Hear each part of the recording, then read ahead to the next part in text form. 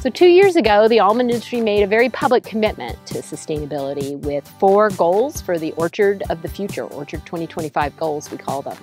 One of those is a zero waste goal, to put everything we grow in the orchard to optimal use. Whole orchard recycling is a process of taking the trees out, putting them into these large grinders, spreading the chips out, and then incorporating them into the soil. Whole orchard recycling represents a once in a 30-year chance to actually add organic matter to your soils and to build your soil organic matter. Our San Joaquin Valley soils are very low in organic matter, and this is your chance to do something about it.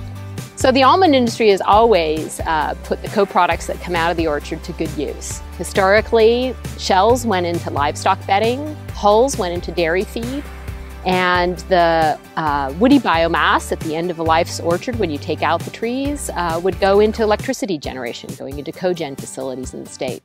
As some of those industries have changed, we need to find new uses and continue to find optimal value for the grower in those co-products. A good candidate for whole orchard recycling are orchards that have reached the end of their productive lifespan, meaning that yields have been generally not satisfactory for the last couple years. So some of the key benefits of using whole orchard recycling based on our research have been overall increases in yield, increases in soil organic matter and carbon, soil nitrogen, soil aggregation, and water holding capacity.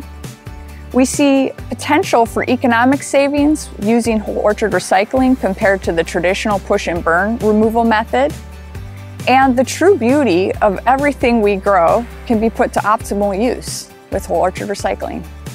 Getting rid of these chips, putting them into the ground, using those chips in the ground to develop a better microbial population, develop better soil characteristics. Ultimately, the trees grow better and you get better yields, which yields more money back to the grower.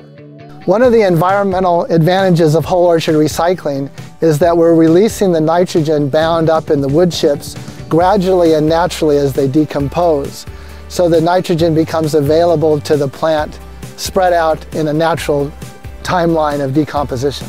The major steps of whole orchard recycling include excavating out the old trees, then loading those trees and taking them to a large grinder where they're ground up.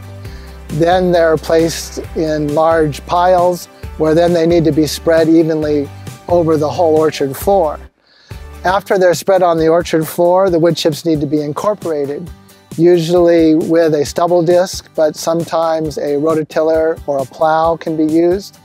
And then after the incorporation of the wood chips, growers would proceed with their typical orchard redevelopment practices. The size of chips recommended to incorporate into the soil are about 2 to 4 inches.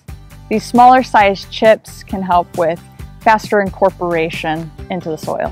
The general cost of recycling consists of removing the trees and chipping them, which can usually range from about $400 to $600 per acre, and then spreading the chips would range between $200 to $400 an acre. So you're probably looking at about $1,000 per acre for the whole orchard recycling process. There are 2 great ways to help offset the cost of whole orchard recycling. The San Joaquin Valley Air Quality District has an incentive program, as does the California Department of Food and Agriculture's Healthy Soils program.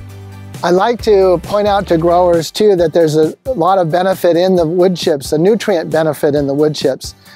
I've had them analyzed in a typical orchard that we've looked at in the past that might have 64 tons per acre of wood chips is going to have approximately 400 pounds of nitrogen in that wood, about 700 pounds of calcium in that wood, and about 50,000 pounds of carbon in that wood. After implementing whole orchard recycling, we recommend that we add additional nitrogen that first year. Moving into the second and subsequent years, we would just recommend following normal best management practices for almond fertilization. As a grower myself, talking to you as another grower, what I would tell you is look into this. There are really some significant potential benefits to it, and it really can improve the soil and the returns you get out of your orchards. I think this is one of the best bets you can make when you take out an orchard in terms of your investment in the next orchard. The data from over 10 years of research is really strong about the benefits that it provides to improving the soil quality and getting your next orchard off to a great start. 20 years from now, I hope that whole orchard recycling is standard industry practice.